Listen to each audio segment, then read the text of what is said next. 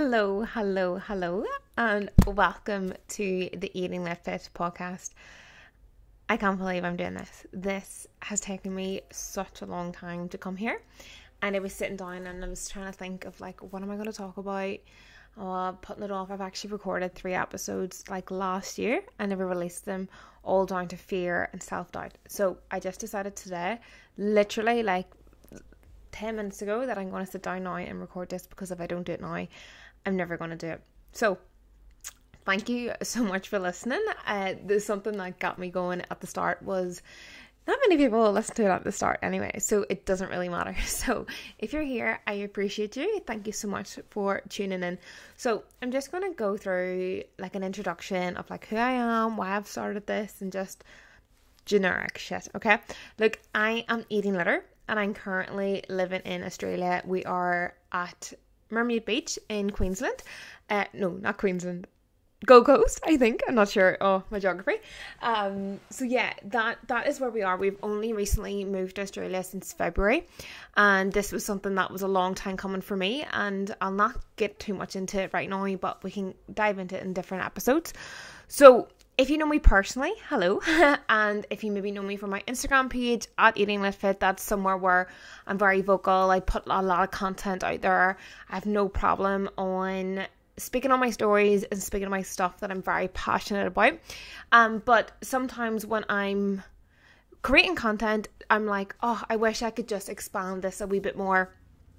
And I could go in depth a wee bit more and have a full-blown conversation about this, because you know yourself, Instagram is quick. You have to have it quick and to the point, or you're just going to get scrolled on by. So this is also one of the reasons why I wanted to create this, so that I can obviously voice my opinion a wee bit more. But ultimately, the goal of this podcast is genuinely to leave you better than I found you. I want you, people to live a happier, more fulfilled life, and this is something that I want to achieve out of this podcast.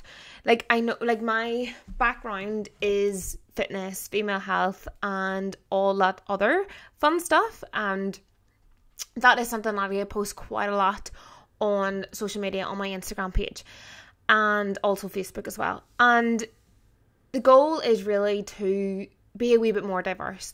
I am more than fitness. I am more than female health, and I have other aspects to me. I'm very spiritual. I'm into yoga, meditation, books, and just general chit chat. I'm a normal human being, and sometimes on Instagram I'm afraid to portray that. So maybe starting the podcast will help me show the different sides through different conversations, different topics, and yeah, just a wee bit more in depth to who I am. So yeah, I also want to say a big shout out to all my current clients, any previous clients, and everybody who likes, shares and follows all of my stuff, because I wouldn't be here if it wasn't without yous. And I just want to say a massive appreciation to yous, because yous make my heart so warm. Yous make me live such a fulfilled life, and thank you so much for supporting me, for trusting me, and walking along this journey. You can actually see here in my voice that I'm so nervous. So repetition, we got this, okay? So yeah, the true Aideen doesn't want this to be structured.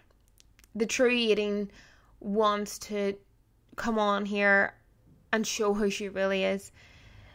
So that is really what I also want to achieve out of this. So please don't think that it's going to be all female health orientated. It's going to be fat loss. It's going to be fitness.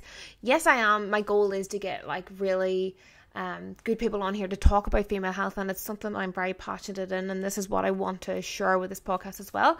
But this podcast isn't going to be solely on that. It's going to be a lot, okay? So I'm just going to give you if you're interested, I'm just going to give you a background into how I've got to where I am now. And I just did land in fitness, okay? So my journey to date. Now, I'm not going to do any dates. I just want to say something, that I'm dyslexic. So if you ever hear me getting dates, numbers, words mixed up, maybe the wrong pronunciation, I can't even say that, even the wrong pronunciation of stuff, just bear with me, because I'm dyslexic, and this is also something that held me back from such a long time, was being dyslexic and getting my words muddled up. And yeah, just a lot of no self-belief, and now it's time to shine your light. Okay, so basically my journey to date. So we'll start off with school. So school, to me, I really enjoyed school. I loved it. I loved the structure. I loved going to school. But to be very honest, I was never very good at it. My school reports were always, she could do better. She could, if she just done this, if she just tried harder, she would achieve this. If she would just listen. And to be really honest with you, I wasn't interested in any of the stuff that they were talking about. And I was just like, oh, I couldn't be bothered with this. Like, I was just like, this is just a load of shit, to be really honest. And I was like, this is wasting my time. And if you know me, I just don't like stuff that I believe is wasting my time. And I just hate time wasting. So yeah, that is something in school really annoyed me. But I loved going to PE. I loved having like deep, meaningful conversations. So that's when I was in tune. So that's what I knew that I enjoyed. So then when I got to A levels, I got to pick the stuff that I enjoyed. So I picked business studies, ICT, and PE. And just so happens that I am now running my own business that is on social media, is to do with a lot of health and fitness. And yeah, it just all interlocks. But that was not the path, okay? So yeah, we decided to do that. The reason why I done that was because they were my 3 best grades in GCSEs. I think I got 7 or 8 GCSEs. I didn't get my maths. I was shit at science, and I would say I definitely could have tried harder, but I didn't want to in school. So that was that. I done really well in my A levels. I got like one of the top achievers, which was a shock to me and a shock to everybody else, because I just about scraped into my A levels. So I done really well with that. And then we got into uni, and my only choices in uni was to go to England. And I just always had this deep rooted thing inside me that I wanted to go to uni away from hometown. And I chose to go to uni in Liverpool John Moores, and we done a business management degree. In John Moores, it was amazing. I will say that if you ever want to go to uni outside of your hometown, just do it. Just take the jump, because it genuinely has been the biggest and the most impactful thing of my life. I will say I was never the same ever since I moved to Liverpool. Liverpool allowed me to express who I was, show my own wee personality, try on new clothes. Like, it allowed me to be my funky, weird self. And it allowed me to meet different people, different cultures, and it showed me that there is more to life than your hometown. There is more to life than going to the same nightclub every single weekend. There is more to life than just the same shit. And I was like, oh, everybody, like, if you have the opportunity, jump at it. Because I know that everybody doesn't have that opportunity. But, so yeah, not going to lie, the first 2 years of uni was partying. I shaved years off my life. That's probably another episode, and we'll not get into that today. I'll get a couple of my uni friends on, we'll talk about that.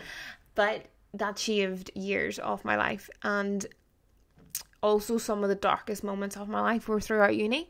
But that was down to a lot of things that we'll talk about in other episodes. But yeah, I don't regret it, and it's made me to the person who I am now, and it's helped me along this journey. So then when we went to, so that was first 2 years of uni. Then I done my placement year, and I done my placement year in Moy Park. I actually got a really good HR placement job, and I absolutely loved it. My manager, my whole team was absolutely amazing. I actually met Courtney, who's one of my really good friends now, and yeah, I had such a ball in that job.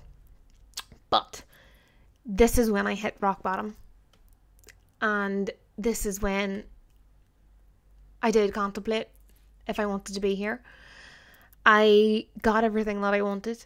I had the job, I had the car, I had the finance, I had a secure family, I had a loving family, I had a loving boyfriend, you name it, I had it. But deep inside me, I felt dead. I felt like I was numb. I just didn't want life. Like, I was just like waking up every day and being like, oh, is this it? Is this it? Is this all that life has to offer me? And at that point, I was very young. I think I'm going to get all of the dates and times mixed up, but I would say I was about 2021. I'm only 25 now. But yeah, I would say I was only about that age. And I remember we were doing long distance at the time, and Nathan was in uni in Liverpool, and I rang him like early morning, about 6:30, being like, I feel like I really need help. And he was like, what's going on? And I was like crying my eyes out, and I was like, I can't get control of my thoughts, Nathan. I can't get into control of my thoughts. And then I was like, it's okay, I'll just leave him be, because I didn't want to worry him because he was in Liverpool. And I was like, I'll just go up to my mum. And I went up to my mum, and I was like, Mum, like, I don't know what's wrong with me, but I can't get control of my thoughts. Like, I'm scared to be on my own. Like, I'm afraid. And Mum was like, right, take the day off work, you'd be fine, you'd be grand. And I was like, yeah, maybe take the day off. And I was like, no, I'll go into work, take the, the pressure off my mind, so it'll help distract me. But then I went into work, and that's when all hell broke loose. I couldn't focus, and I genuinely thought that I was losing my marbles. And I broke down in work, and I thank God, Joanne, shout out to Joanne. I just went into Joanne and was like, Joanne, I don't know what's wrong with me. And Joanne actually taught me deep belly breathing.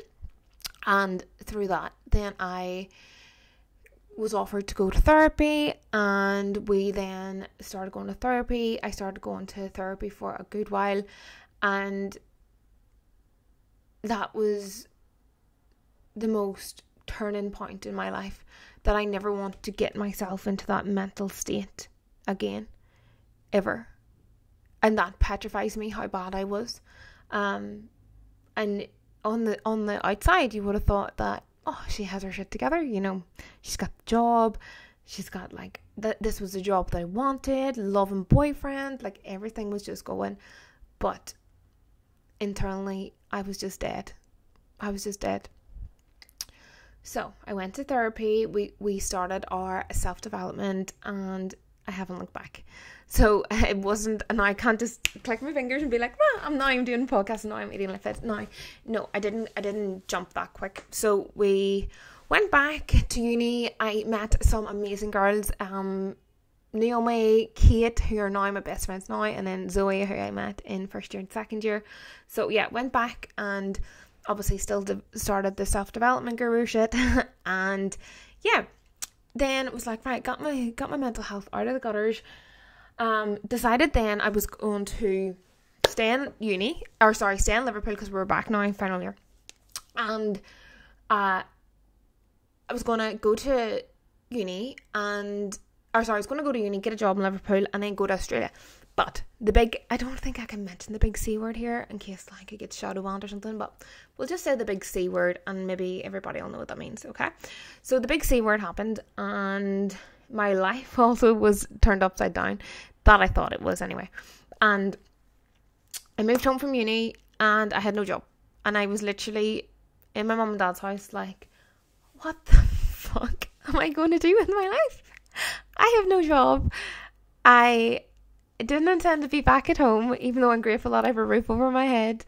And I don't know what I'm going to do. Like the big C words happened, and I'm sure we can all relate to the chaos of that moment. So I heard a podcast, and Brian Kane said this, and he said, if you're not earning, you should be learning. And I was like, oh, that's a really good sign. I was like, so I have no job, I've got this degree, if you're not earning, you should be learning. And I was like, right, well, what am I interested in? I've always been interested in fitness. The gyms were closed, so let's educate myself a wee bit more on fitness. So down the rabbit hole of the James Smith Not That book, and he talked about the menstrual cycle and how his clients at different stages a month will be hungrier, maybe can't lift as much in the gym, and X, Y, and Z. And that was a rabbit hole to female health, and that was where we started. Then I decided that I'm going to do my PT course, and we done our PT course over the big C word, and that was in ECA in Belfast. They were absolutely amazing. The community that we've built there, still friends with a lot of the people there, and even people who have done courses at different times, we're all friends. So yeah, the community that ECA has created is absolutely amazing. Then that was that. Then I graduated as a PT, and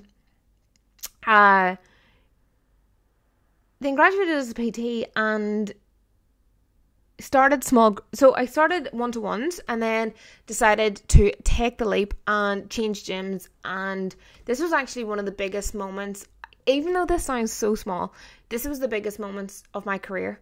I was doing mindset coaching with Philip Brady, and I was in this gym, and everybody was absolutely amazing in the gym. I loved them, but for just certain reasons, I wasn't allowed to do small groups, which is absolutely fair. It's their gym, their rules, their rights. That's absolutely fine. And I had asked a few times, like, could I do small groups, blah, blah, blah. Could I do small groups? And the answer was always no. And I was like, okay. So I'd asked like 3 times, and I was like, right, okay, I'm not going to get too allowed to do small groups. But I love the gym and I love the people there. And I remember having a call with Phil Brady, who I'll definitely get on this podcast. And I was like, Phil, I don't want to be at this gym anymore because I can't do what I want to do, and I want to start doing small groups because I can impact more women and work with more women, and small groups is just something that I really want to lean into. And we had a conversation, and then ended up having the confidence to leave and start the small groups. Now, if anybody has been to my small groups, I miss you all so much. I absolutely loved the small groups. I loved every minute of them. The community that we got, the banter that we had, and all to my 6 a.m. girlies, you know who you are. You always look like you were hating your lives, but you showed up on a Monday, Wednesday, and a Friday, and you done your workout at 6 a.m. Like, go use. As well, my evening girlies, like, I always feel like there was like 2 split like personalities. My evening girlies, yous were absolute banter, like absolute crack was had. We had a fucking ball, girls, didn't we?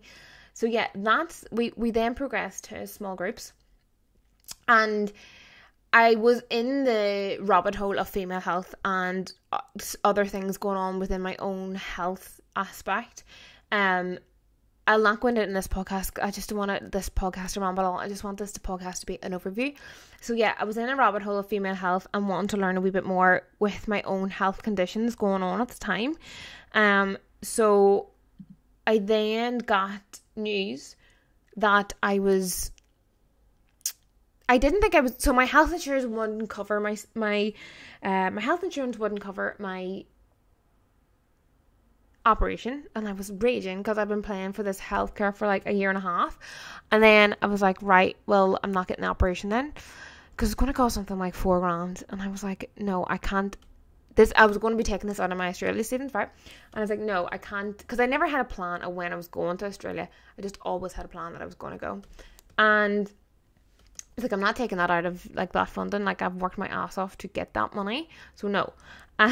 Which in hindsight I was like, oh, maybe I should, but it also came together because then it came through on the NHS, and yeah, I ended up getting that operation. But that was the closing of the book of the small groups, and it was very sudden, and I'm still so sad of how it went, because I initially thought that I should be grand within a week of this operation, but unfortunately it wasn't. The operation didn't go as smoothly as we had planned, and I ended up getting like an infection, and I wasn't my fit and ready self, and I just didn't want to go back onto the gym floor again because my mental health had started to take a dip.